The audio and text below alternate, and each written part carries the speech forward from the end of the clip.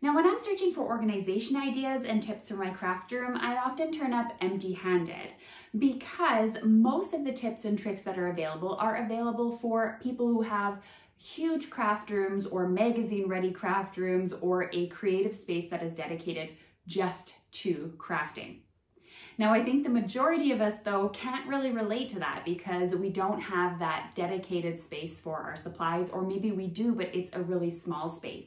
My craft room actually functions as a home office, a gym, laundry hanging area, guest bedroom, and of course, my craft area. So I'm hoping that regardless of what kind of craft room you have, you'll still find some really great takeaways on some great ways to save space in your craft room. So let's go straight into my 5 tips. Number 1 is use your vertical space. Don't be afraid to put a couple of holes into the walls and get yourself a pegboard or maybe some ink organizers, some floating shelves. Be creative and see what you can do. You can fit so many of your craft supplies on a small wall.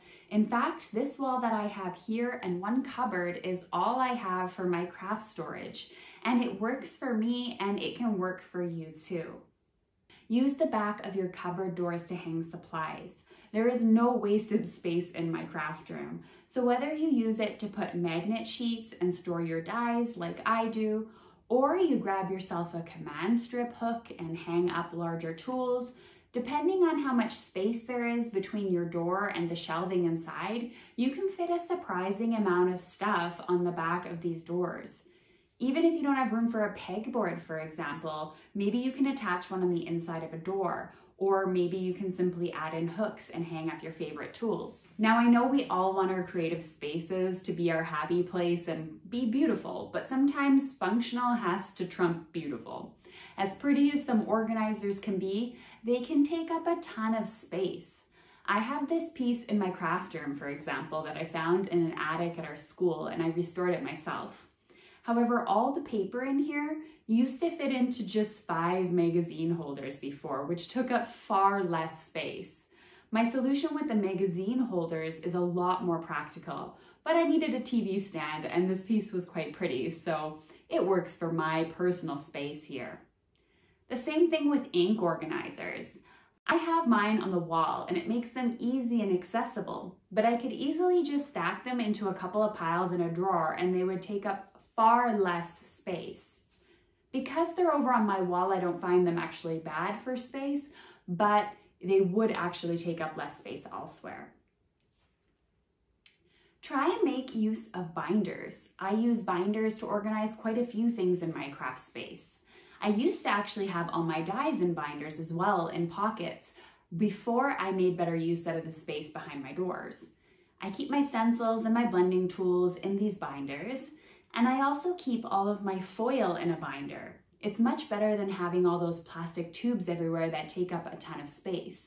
They lie flat and I have hundreds of pieces of foil all here in my binder. It's also protected in these page protectors from scratches and things that can affect the quality of your foil. Now, if you've seen my craft room before, I have quite a few boxes in my area. I have technique boxes, for example, that I can simply just take out and be ready to go, and all the supplies for specific techniques are in that box. However, there are certain supplies or themes that I only need in my craft space at certain times in the year. For example, I don't make Christmas cards from January until probably September, October. So I keep all my Christmas supplies in the storage box, and it has a home in my storage closet in the basement.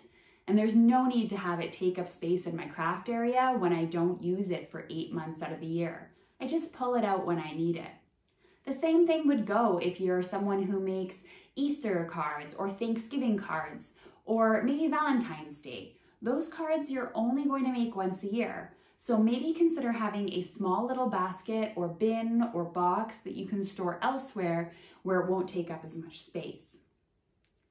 Now, if you'd like to see more tips and organization ideas, then you're welcome to check out my craft room tour. Now, this was my craft room before the home office pandemic started, and it was my absolute favorite craft room of all time. Unfortunately, my room does look a little bit different now, and I'll film a tour in the future. But meet me over there if you want to see some more ideas and ways that I store my supplies.